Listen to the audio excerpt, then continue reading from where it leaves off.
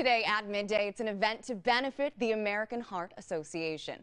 More than 1,500 people are expected to lace up their shoes and take part in the Greater Knoxville Heart Walk. And that's why joining me today to talk about how this event brings together fitness and philanthropy, Heart Walk Director Mindy Savage and Heart Walk Chair Eddie Jett.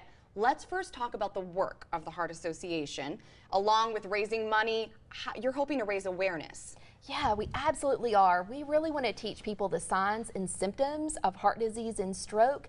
And of course, we know that our research saves lives. So that's the message that we want to push out to everybody. When we talk about awareness, what does awareness do for the public when it comes to combating heart disease? What it does is it helps you to be your own advocate for your health. It also makes you aware if you're having signs and symptoms of a heart attack, you know to call 911. If you know the fast sign of a stroke, you know to call 911. Yes. So it honestly could save a life. And how can this event, what can we expect from it as we talk all about lacing up our shoes for a good cause, fitness and philanthropy? Oh, you certainly can. You can expect fun.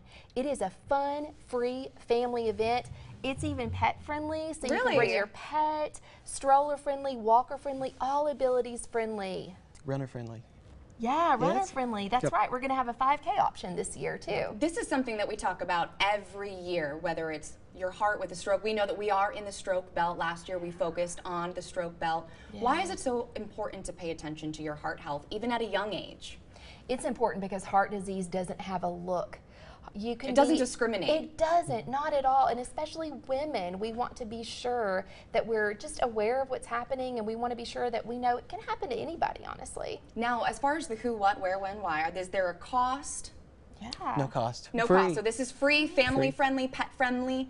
And when is it, and what are the details?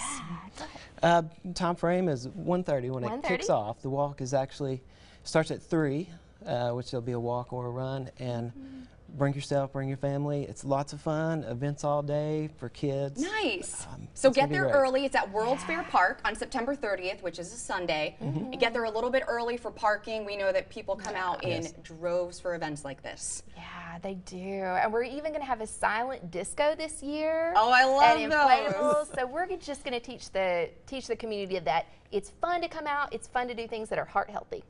Thank you so much, Mindy and Eddie. And if you've missed any of this information, we have plenty of it on the As Seen On section of our website.